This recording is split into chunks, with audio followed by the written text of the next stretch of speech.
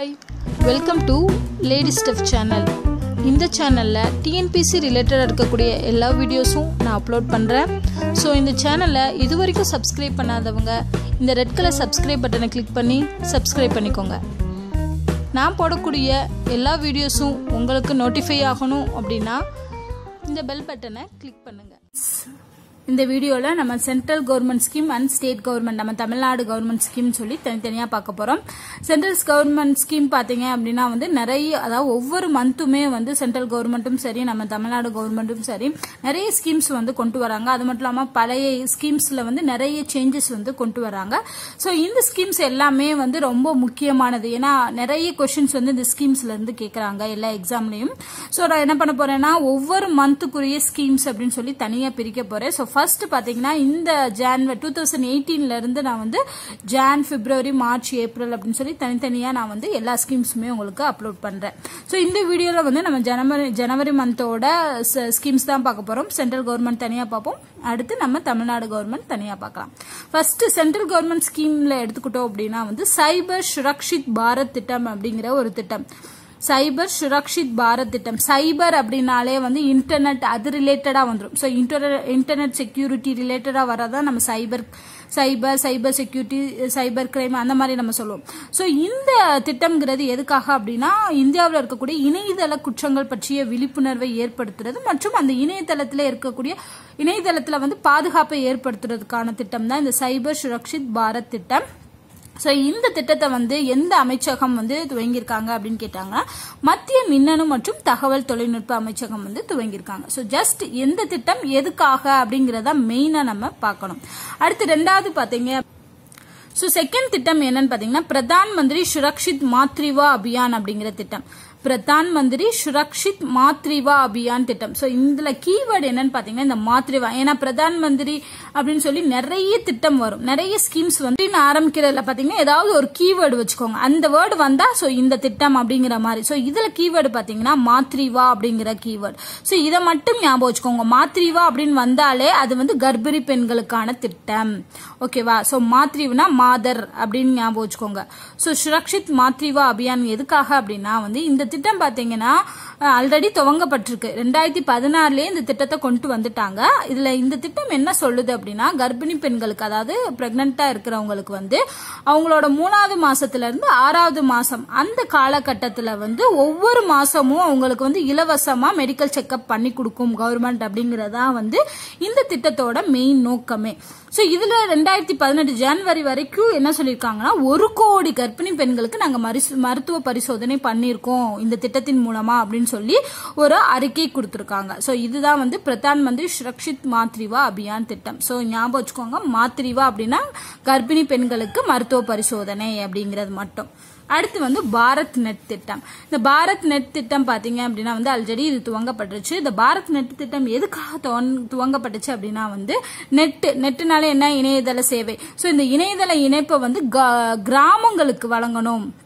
அதுவும் எது மூலியமா கிராமங்களுக்கு வழங்கணும் அப்படின்னா ஆப்டிக்கல் ஃபைபர் கேபிள்ஸ் அப்படின்னு சொல்லக்கூடிய அந்த கேபிள்ஸ் மூலியமா இணையதள இணைப்பை வழங்கக்கூடிய திட்டம் தான் இந்த பாரத் நெட் திட்டம். அதாவது இலை ஒளியிய வடம் அப்படின்னு சொல்லுவாங்க ஆப்டிக்கல் ஃபைபர் கேபிள்ஸ் அப்படிங்கிறது.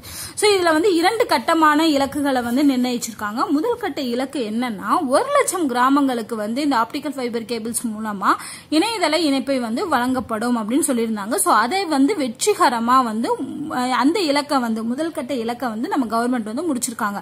இது வரைக்கும் 1,00,000 கிராமங்களுக்கு ஆப்டிக்கல் ஃபைபர்ஸ் மூலமா இணையதள வசதி கொடுத்திருக்காங்க. இனி அடுத்து 2ஆம் கட்டமா என்ன நிர்ணயிச்சிருக்காங்க அப்படின்னா இந்த 2ஆம் கட்டம்ங்கிறது நவம்பர் 2017 துவங்கியிருக்காங்க.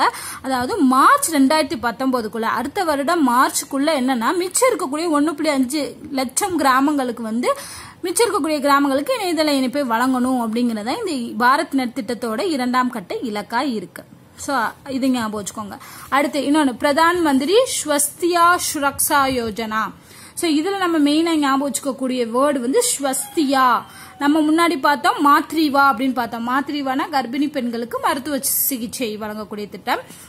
இதுல நம்ம ஞாபகம் வச்சுக்க வேண்டியது ஸ்வஸ்தியா அப்படிங்கிறது. ஏன்னா சுரக்ஷாங்கிறது நிறைய இடத்துல வரும், ரிப்பீட்டடா வரும். சோ அப்ப அதை ஞாபகம் வச்சுக்க முடியாது. சோ ஸ்வஸ்தியா அப்படிங்கறத ஞாபகம் வச்சுக்கோங்க.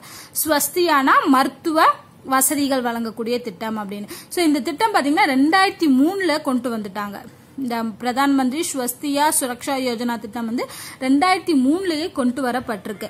இந்த திட்டத்தோட மெயின் நோக்கம் என்னன்னா எல்லாத்துக்கும், அதாவது நம்ம நாட்டுல இருக்கக்கூடிய எல்லா பகுதியில இருக்கக்கூடிய மக்களுக்குமே தரமான, அது மட்டும் இல்லாம சமமான மருத்துவ வசதிகளை வழங்கணும் அப்படின்னு சொல்லி கொண்டு வரப்பட்ட திட்டம் தான் இந்த இந்த திட்டம் வந்து தரமான சமமான மருத்துவ வசதிகளை வழங்கணும் அப்படிங்கறதுக்காக கொண்டு வரப்பட்ட திட்டம் தான். இதுல வந்து இந்த திட்டத்துல என்ன மாற்றம் கொண்டு வந்திருக்காங்க, என்ன இது கொண்டு வந்திருக்காங்க அப்படின்னு கேட்டீங்கன்னா, ஹிமாச்சல பிரதேச மாநிலத்தில் இருக்கக்கூடிய பிலாஸ்பூர் அப்படிங்கிற இடத்துல எய்ம்ஸ் மருத்துவமனையை அமைக்கணும். எதுக்காகனா இந்த திட்டத்தை வந்து செயல்படுத்துறதுக்காக, பிரதான் மந்திரி ஸ்வஸ்தியா சுரக்ஷா யோஜனா திட்டத்தை செயல்படுத்துறதுக்காக எய்ம்ஸ் மருத்துவமனை அமைக்கணும் அப்படின்னு சொல்லி கவர்மெண்ட் வந்து ஒப்புதல் கொடுத்திருக்காங்க, சென்ட்ரல் கவர்மெண்ட். சோ எய்ம்ஸ்ங்கிறது என்னன்னா all India institute of medical science, அனைத்திந்திய மருத்துவ அறிவியல் நிறுவனம் வந்து அமைக்கப்படும் அப்படின்னு சொல்லி ஒப்புதல் அறிஞ்சிருக்காங்க. சோ எந்த திட்டத்தின் மூலமா எந்த மாநிலம் அப்படிங்கறதா முக்கியம். மாநிலம் வந்து ஹிமாச்சல பிரதேசத்துல உள்ள பிலாஸ்பூர் அப்படிங்கிற இடத்துல. சோ அடுத்து பார்த்தோம்னா ஸ்வச் சர்வேக்ஷான். ஞாபகம் வச்சுக்கோங்க, ஸ்வச் அப்படின்னு வந்துட்டாலே அது தூய்மை இந்தியா அது ரிலேட்டடா வரக்கூடியது. சோ ஸ்வச்னாலே தூய்மை அப்படின்னு ஞாபகம் வச்சுக்கோங்க. சோ ஸ்வச் சர்வேக்ஷான் அப்படிங்கிறது 2018 இந்த திட்டம் எதுக்காக கொண்டு வரப்பட்டது அப்படின்னா, இந்த திட்டம்ங்கிறது உலகிலேயே மிகப்பெரிய தூய்மை கணக்கெடுப்பு பண்ணக்கூடிய ஒரு திட்டம். சோ இது வரைக்கும் பாத்தீங்கன்னா இந்த அளவுக்கு மிகப்பெரிய தூய்மை கணக்கெடுப்பு வந்து எங்கேயுமே நடந்ததில்ல. நம்ம இந்தியால தான் இந்த திட்டத்தை வந்து கொண்டு வந்திருக்காங்க. அதுவும் ஜனவரி 4, 2018 தான் இந்த ஸ்வச் சர்வேக்ஷன் அப்படிங்கிற திட்டத்தை கொண்டு வந்திருக்காங்க. சோ இந்த திட்டத்தின் மூலமா என்ன பண்ணுவாங்கன்னா, நாடு முழுவதுமே 4041 நகரங்கள்ல வந்து இந்த கணக்கெடுப்பு, தூய்மை கணக்கெடுப்பு வந்து நடக்கும் அப்படின்னு அறிவிச்சிருக்காங்க. சோ ஞாபகம் வச்சுக்கோங்க எத்தனை நகரங்கள் அப்படின்னு, 4041. சோ 40-41 அப்படின்னு ஞாபகம் வச்சுக்கோங்க, அது ஈஸியா ஞாபகம் வரும்.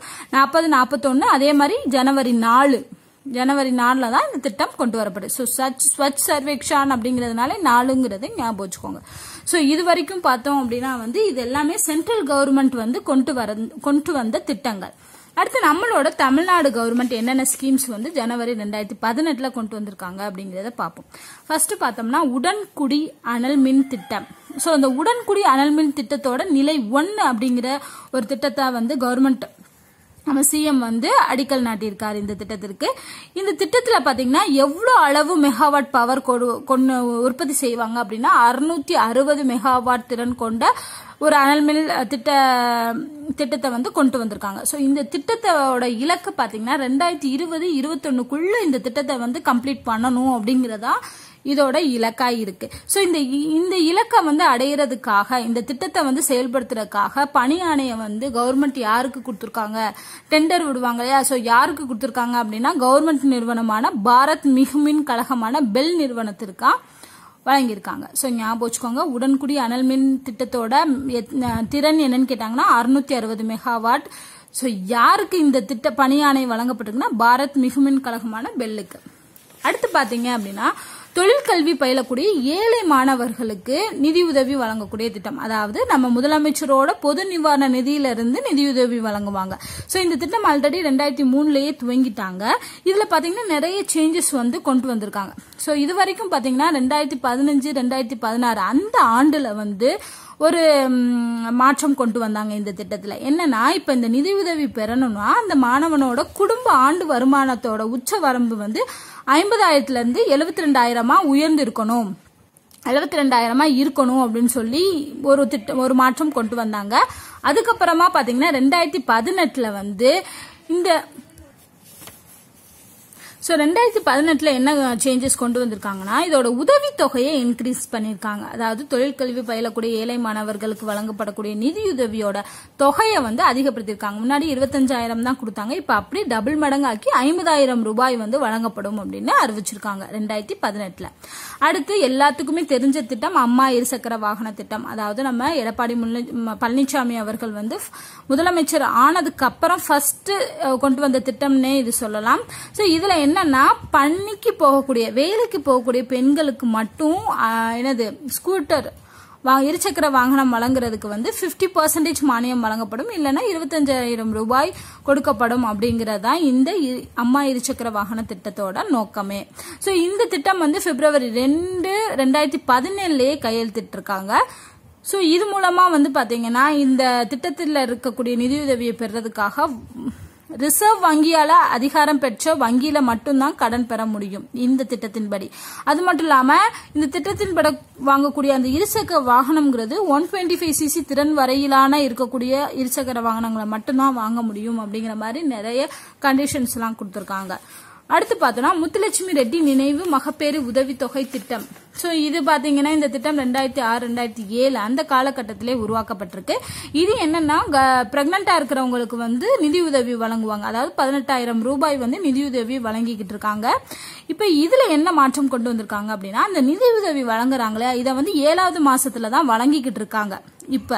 ஆனா இந்த 2018 என்ன சொல்லிருக்காங்கன்னா, இதை வந்து 5வது மாசத்துல இருந்தே வழங்கலாம் அப்படின்னு சொல்லி நம்ம கவர்மெண்ட் வந்து அரசாணை வெளியிட்டிருக்காங்க. சோ ஞாபகம் வச்சுக்கோங்க, மகப்பேறு உதவித்தொகை வந்து 18,000 ரூபாய் வழங்கப்படுது. அது வந்து எந்த மாதத்துல வழங்கப்படுது அப்படின்னா, முதல் 7 மாசத்துல வழங்கப்படுச்சு, இப்ப 5வது மாதத்துல இருந்தே வழங்கப்படும் அப்படின்னு அறிவிச்சிருக்காங்க. சோ இது வந்து எந்த திட்டத்தின் மூலமான முத்துலட்சுமி ரெட்டி நினைவு மகப்பேறு உதவித்தொகை திட்டம். அடுத்து பார்த்தோம்னா பதிவுத்துறையில சமாதான திட்டம் அப்படிங்கிற திட்டத்தையும் நம்ம தமிழ்நாடு கவர்மெண்ட் கொண்டு வந்திருக்காங்க. இந்த திட்டம் எதுக்காக அப்படின்னா, இப்ப வந்து ரிஜிஸ்டர் பண்றாங்க இல்லையா, பத்திரம் ரிஜிஸ்டர் பண்றாங்க இல்லையா, அந்த பதிவு செய்த ஆவணங்களை வந்து ஈஸியா நம்ம திரும்ப பெறணும், வேகமா பொதுமக்கள் வந்து திரும்ப பெறணும் அப்படிங்கிற நோக்கத்துடன் கொண்டு வரப்பட்டதான் வந்து இந்த பதிவுத்துறையில சமாதான திட்டம் அப்படிங்கிற திட்டம். இது பாத்தீங்கன்னா 1/3/2018 தான் அமலுக்கு வருது. அமலுக்கு வந்து 3 மாதம் மட்டுமே இந்த திட்டம் வந்து அமல்ல இருக்கும் அப்படின்னு சொல்லி நம்ம கவர்மெண்ட் சொல்லியிருக்காங்க. சோ இதுதான் வந்து பதிவுத்துறையில் சமாதான திட்டம். சோ இதோட பாத்தீங்க அப்படின்னா வந்து நம்ம தமிழ்நாடு கவர்மெண்ட் கொண்டு வந்த ஸ்கீம்ஸும் முடிஞ்சிருச்சு. சோ இது வரைக்கும் பார்த்தது எல்லாமே வந்து ஜனவரி மந்த்ல நம்ம central government and Tamil Nadu government கொண்டு வந்த ஸ்கீம்ஸ். சோ இதை நல்லா படிச்சுக்கோங்க. நான் நெக்ஸ்ட் வீடியோல அடுத்து February, March, April அதுக்குரிய ஸ்கீம்ஸையும் நான் தனியா போடுறேன். ஏதாவது டவுட் இருந்துச்சு, ஏதாவது உங்களுக்கு இதுல ஏதாவது சேஞ்சஸ் இருந்துச்சு அப்படின்னா எனக்கு வந்து கமெண்ட் பண்ணுங்க, நான் வந்து ரிப்ளை பண்றேன். தேங்க்யூ.